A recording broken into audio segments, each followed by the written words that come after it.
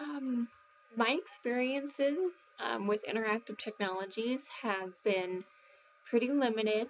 Um, I had one teacher in high school who had an interactive whiteboard, which he used, but we weren't allowed to use it.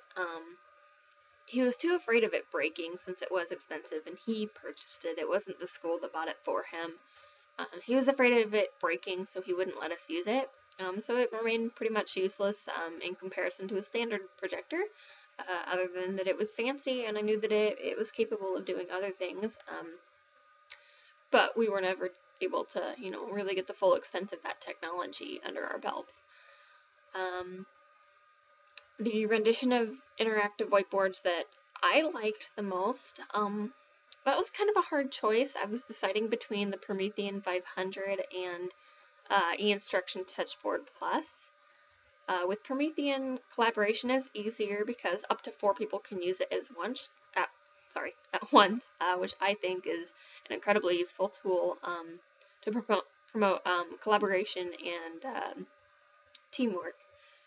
Um, However, I think the Touchboard Plus would be more affordable and practical because it offers plenty of interactive software and it is also portable, which is a huge thing because your school may actually pay for it because it can be put away when needed and it can also be transported and shared with other classrooms. So you wouldn't necessarily need one for each classroom, it could be installed and transported elsewhere.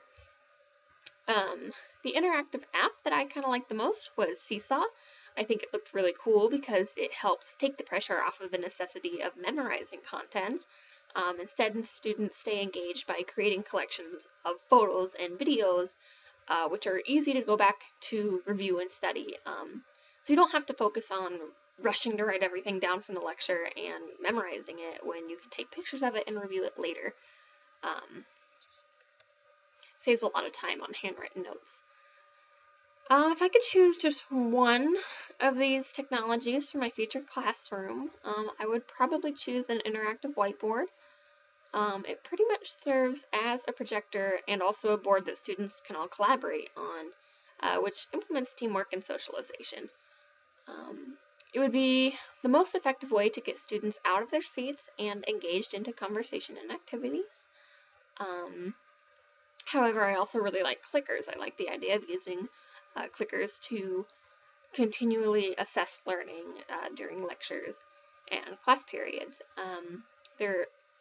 They assess in real time to make sure students are understanding the material as you go rather than teach all the material and test their memory. You assess as you go so that the information kind of gets lodged in their brains in the way that you want it to. Um, it also lets you know what concepts and areas students are struggling with as a whole so that you can spend more time explaining that as it comes up in lecture rather than reviewing it later. I think if I were to do this, results would be positive in almost any circumstance that clickers are involved. They may help students learn or they may not make a difference at all.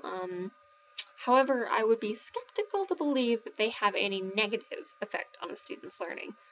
So when using clickers, a student may either benefit from it or they may just simply enjoy it. Like it might not make a difference in their scores, their academic scores in general, but it's not going to hinder them. It's not going to make their scores decrease or reverse. So I don't really see a downside in using clickers. I think they're a really good idea, great technology.